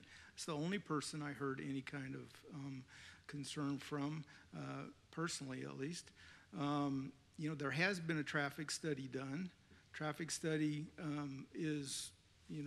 came back that it would not negatively impact that area. There's a substantial buffer around the property to the subdivision. I'm glad to hear tonight that it won't be able to be viewed from the subdivision. So I think that's important. All the entities will receive that receive tax from this property will receive more tax than what they're currently getting on a vacant piece of property. Regarding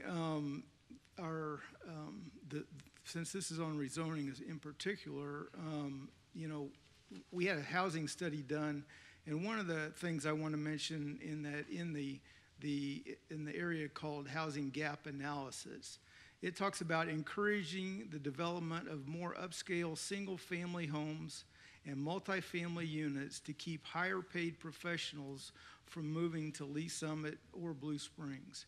And that's certainly what we've seen. And so this certainly will be a step in the right direction for that. It's not always easy to be a council member. Our role is to determine what we think is best for the city as a whole. I believe this property will be improved significantly. My opinion is that. I think I do understand the concerns. My opinion, though, is that this will be a good development for our city with honorable developers, and that they will be good neighbors if given the opportunity. And so I'll be voting in favor. Thank you. Anyone else have the further discussion? Mr. Mayor. Please proceed. Thank you. I want to say thanks to the folks who did come up here and speak. We do listen and do pay attention. The comments and the conversation about the Blue Springs School District not taking a position, I say shame on them. That is their job to advocate for their district. ISD advocates for our district, and the reason why I know, the people that are sitting on that back row, they came and wrote letters of support against a development in the Kentucky Hills. They came and spoke at our planning commission. They were present here. If Blue Springs had a problem with this, they should have really said something. They sit on our economic development boards. They have communications with this man right here. They have communication with our mayor here. If there's a problem, and I'm not saying there isn't, they need to advocate for their district. Ours do. Independent School District sure does. Fort Osage sure does. And if there was that big of a problem, they should have said something to us. So with that, I'm just going to leave my comments as they are. Thank you, Councilmember. Anyone else? Further discussion? Seeing none. Madam City Clerk, please read the bill. 23096, an ordinance approving a rezoning from District C2 General Commercial to District R30 PUD High Density Residential Plan Unit Development and approving a preliminary development plan for the property located northwest of Interstate 70 in Woods Chapel Road in Independence, Missouri. Second and final reading. Thank you very much. Seeing no further discussion, Madam City Clerk, please call the roll. Fears, Yes. Perkins. Yes. Stewart, No. McCandless, Yes. Hobart, Yes. Mayor Rowland. Yes, and 23096 passes 5-1. This takes us to our third public hearing. We'll open that. And this is a new information-only public hearing. Please proceed. Thank you again. This rezoning was considered by Planning Commission on September 12th of this year. Planning Commission's vote was not in favor of this rezoning. This request is to rezone a property at 1507 West US 24 Highway from C2 General Commercial to C3 Service Commercial for the purpose of allowing vehicle storage and allowing general, or what would be considered more heavier automotive repair than what the C2 currently allows. I have no new information to provide. Thank you very much. This will close the public hearing. Madam City Clerk, please read the item. 23-099, an ordinance approving a rezoning from District C2 General Commercial to District C3 Service Commercial for the property at 1507 West US Highway 2024 in Independence, Missouri. Second and final reading. Thank you. Any discussion on this item? Mr. Mayor. Please proceed. Thank you. I will be voting no on this rezoning at 1507. I'm not in favor for that upzoning for all the reasons. If my colleagues know where that's at, it's the old Tom's RV lot that sits down the gully. Oh, yeah. There are a lot of problems and weirdness there, and as Ms. Durrell was saying, so I will be voting no on this. Thank you, Councilmember. Anyone else? Further discussion? No, I would, I will be following my fellow council members' vote on that, would encourage the same. Thank you. Any other further discussion? Okay. Madam City Clerk, please call the roll on 23099. Fears, No. Perkins, No. Stewart, No. McCandless, No. Hobart, No. Mayor Rowland. No. 23099 fails 0-6. And this takes us to our fourth public hearing. We'll open the public hearing. This is a full public hearing. And Mr. Arroyo, please proceed. Thank you again. This was a code amendment that was considered by Planning Commission on September 12th of this year. Planning Commission did recommend in favor of this amendment. This is a multiple sections related to vehicle sales, gasoline and fuel sales, motor vehicle repairs, and car washes. I have no further information to provide. Okay. Any further discussion or questions on this? Madam City Clerk, or excuse me, Madam Councilmember, please proceed. Please forgive me. To inquire of the city manager. Mr. City Manager, have we done this before? I know we have, but I'd like you to talk about how we have used this kind of up cap on businesses and what effect that has had. Yeah, this is a tool that the city does have prior precedent on. One of the more recent and high-profile examples was the city council adopting an amendment to the Unified Development Ordinance to cap the number of payday lenders in the city. So similar to what's being proposed tonight, the city staff researched and determined what we thought would be a serviceable number of these without having an oversaturation in the marketplace, set a pro rata cap, so you take the number, say that there's one for, in this case, every 7,500 residents. So as the city grows or shrinks, the cap would grow or shrink. All current businesses would be grandfathered in, so we wouldn't have to go pick, a certain number and tell them you have to close. This would happen through natural attrition over time. So in the case for tonight, if a car wash were to close, then that would reduce the number of available license. And until we got down below the cap or the city grew at such a rate, then we needed more. But the most recent example that I think is high profile and similar is our payday loan cap that we authorize now. And that number has gone down considerably. Yeah, From when you passed it, it was 14 or so, and now it's down to 8 by Yes. natural attrition. For natural attrition, that is correct. And I just want to be clear that for commercial areas, the city council did not approve every one of these car washes that have come in. They met the requirement for the district, and therefore were able to build those. We certainly have seen a mushrooming of the number of car washes in the city, and also in the perimeter around the city. So they may not all be located within Independence, but they are on the borderlands in Kansas City, so it sure feels like a lot. So I really appreciate this lid on the number that we can have in the city. So thank you very much. Certainly. Mr. Mayor, Please proceed. look, you can't have 89 million car lots and not have all these car washers to wash them in, right? This is how it goes around here.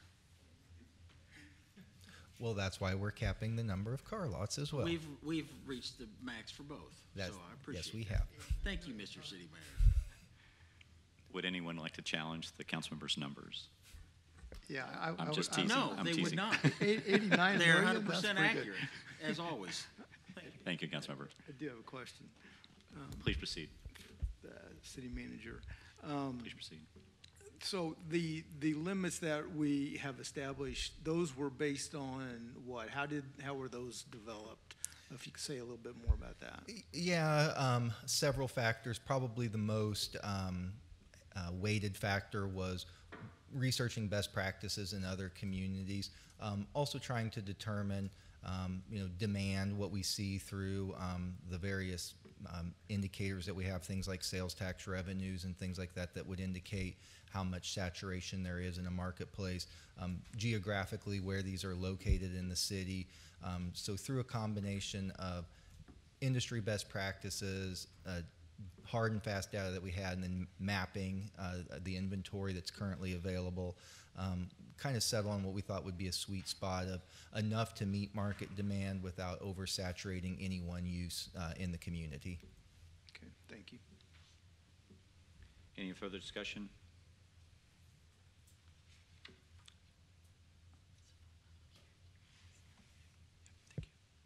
This is a full public hearing. Anyone speak in favor or in opposition to this item?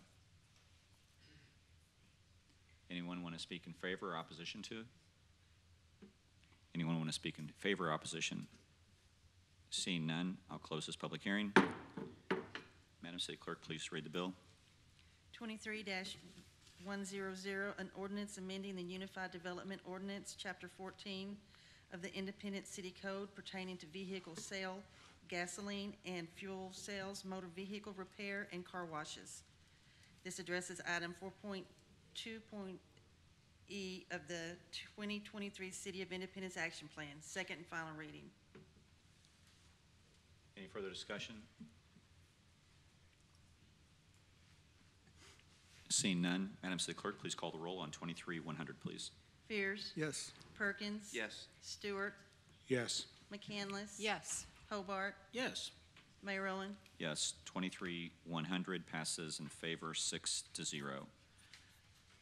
This takes us to second readings. Madam City Clerk, please read 23-094.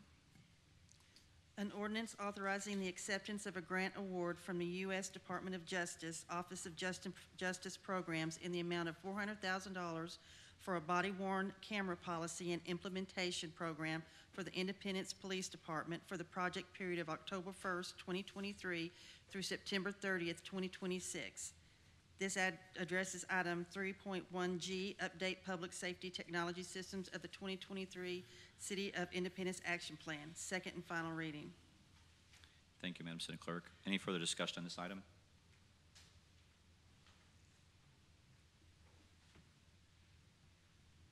Seeing none, Madam City Clerk, please call the roll. Fears, Yes. Perkins. Yes. Stewart, Yes. McCandless. Yes. Hobart, Yes. Mayor Rowland. Yes, 23-094 passes 6-0. Madam City Clerk, can you read 23-095, please? An ordinance granting a utility and fiber easement to Tillman Infrastructure LLC, a Delaware limited liability company, across part of the commonly known address of 14520 East 39th Street. Second and final reading. Any discussion on this item? Seeing none, Madam City Clerk, please call the roll. Fears, Yes. Perkins, Yes. Stewart, Yes. McCandless. Yes. Hobart, Yes. Mayor Rowland. Yes. Item number 23-095 passes 6-0. Madam City Clerk, please read 23-097. An ordinance amending the City of Independence City Code by amending Chapter 17 Municipal Services Regulations, making necessary updates, clarifying right-of-way policy, and updating floodplain policy. Second and final reading. Any discussion on this item? Mr. Please proceed. Mayor. Mr. City Manager, could you just give an overview of the intent of this ordinance? Yes, certainly. The intent of this ordinance is to further streamline both the city's development process as well as to make sure that our policies are in line with industry best practices as well as some of the industry regulations that are out there. Is there any need that we are in compliance with federal floodplain designations? Is that part of that, or is that something completely separate? This would have some bearing on that as well. Okay, thank you very much. Anyone else other further discussion on this item?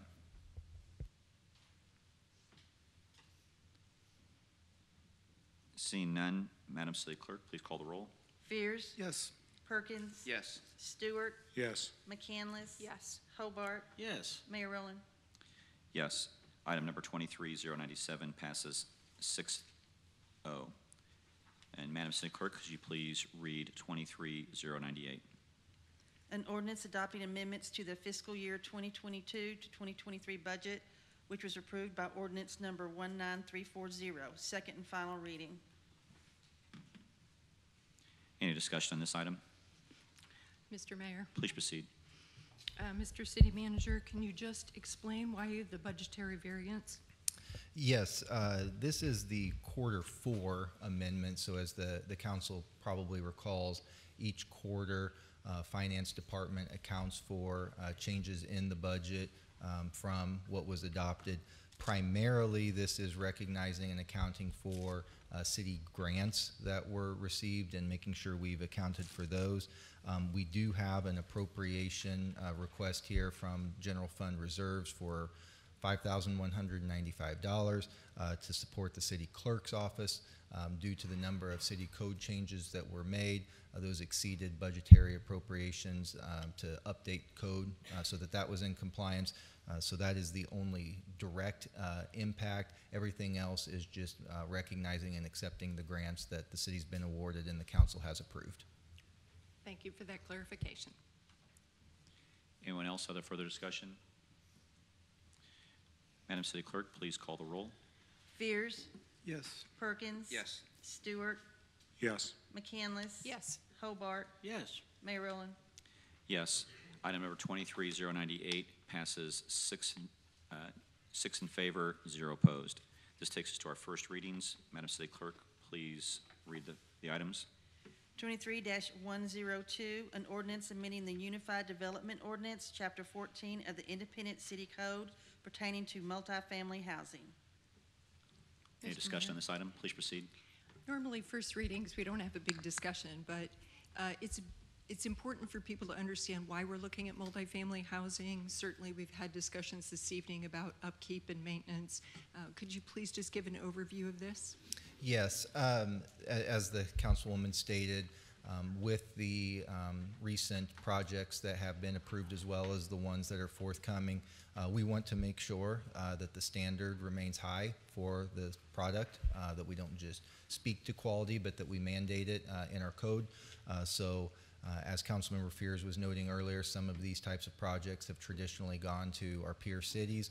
We are updating our city code to reflect what many of those other cities who are a bit ahead of us in the development game, so that our standard will meet or exceed the set by those other municipalities.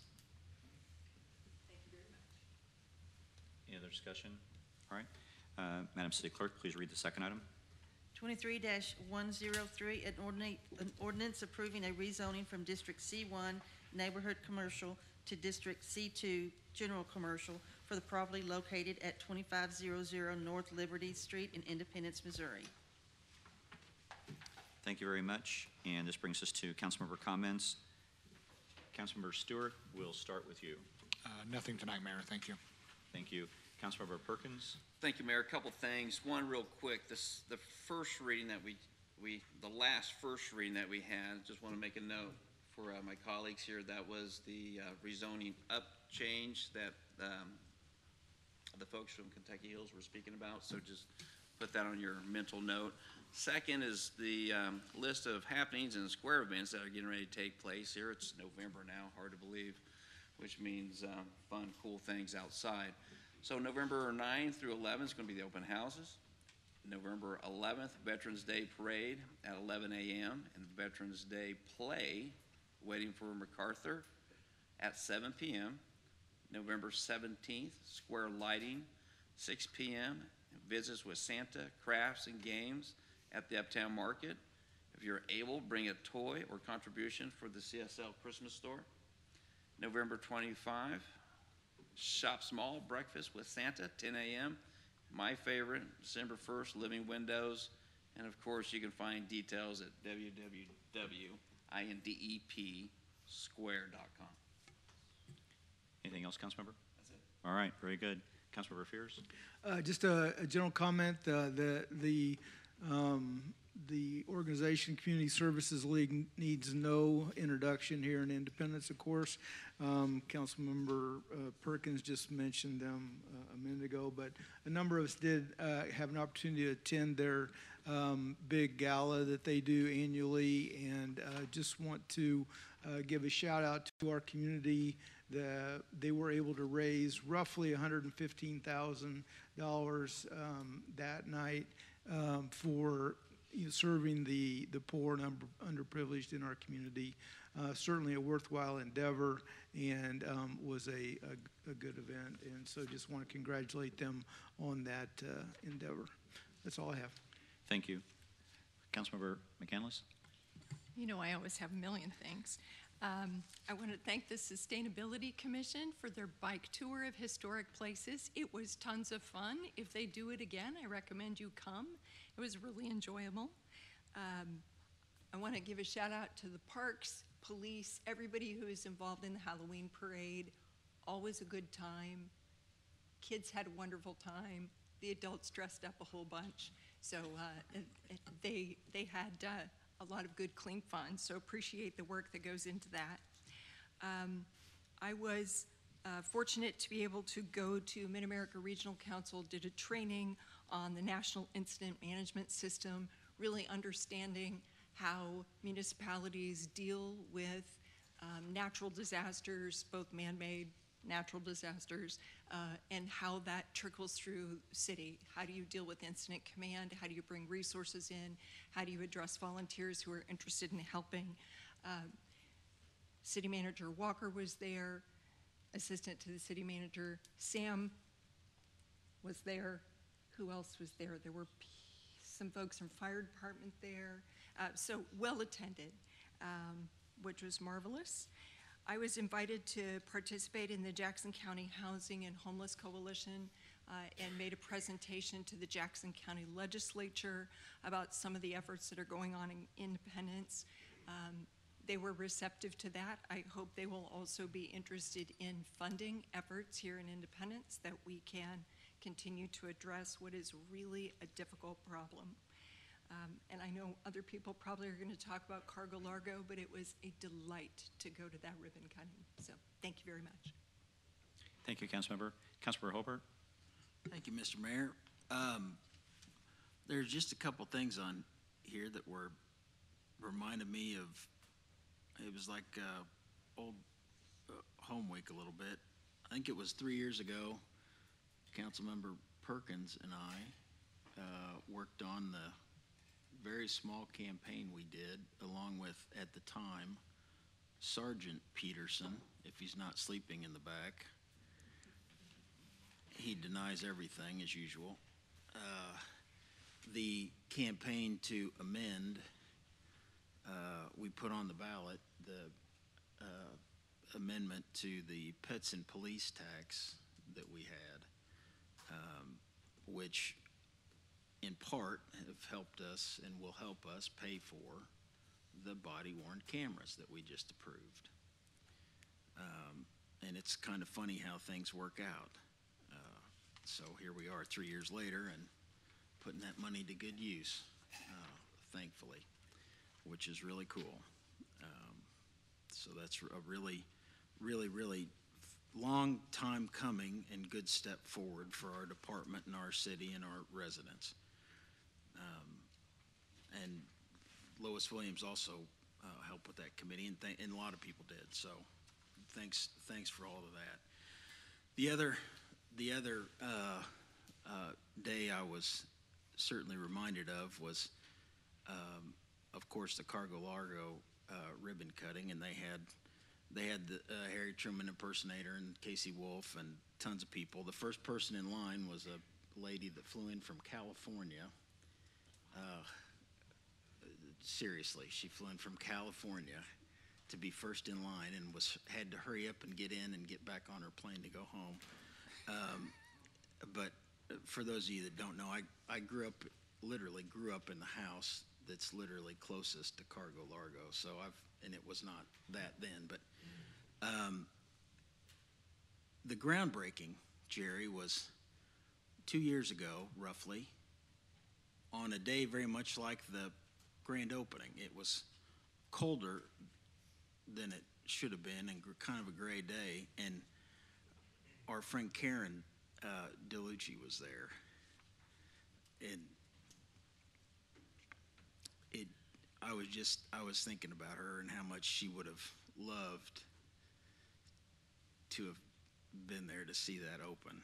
She really would have gotten a kick out of that, because she, like me, waited a long, long time for that project to finally come to fruition. So we're very thankful to Deepak and his family and all the dollars and hard work that went into that, and we'll be very thankful for all the jobs that are created and all the tax revenue and the commerce and the energy that'll be created through that business and through the Nolan Road SID and all the work of the city that went into that, and the staff, of course. So thank you very much for all that went into that. But it was a great morning. It was a great day, and lots and lots of decades of work by his family going back to the 50s. They've been in business, doing parts of that business since the late 50s. So pretty amazing. Really neat deal. So that's all, Mr. Mayor. Thank you. Thank you. Please proceed. I forgot an item. Mr. City Manager, I wonder if it's possible for us at a future study session to better understand the police pursuit policy. It's just an item that a lot of cities are thinking about, and I would like to understand what our current policy is, how we review that, how we address that, and see if there are areas that we can think about that perhaps a little more broadly. So thank you. Thank you. And I want to give a shout out to the communications staff, Meg Lewis, and your team, Christina Heinen, and the shelter. They put together a fantastic video. I think this is the first time you've done this, isn't it? And so they put together an idea, which I think is fantastic, to promote some of the shelter animals. And so you actually put together a video of a pit bull named Flower, who had actually been in the shelter since March. And you played the video, and we'll hold off to see if Flower is still at the shelter or not. But you don't have to play the whole video, but just play a portion of it to show the great amount of work that you did, but also the collaboration between the two departments. So you did a great job there.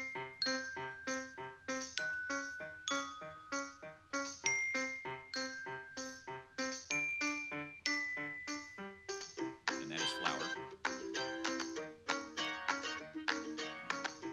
And she was visiting the day with the city staff. What's your name? Giving her all the time coming. Hey, baby. And that's still nice. Flower. So anyway, we played it all, so very good, great job.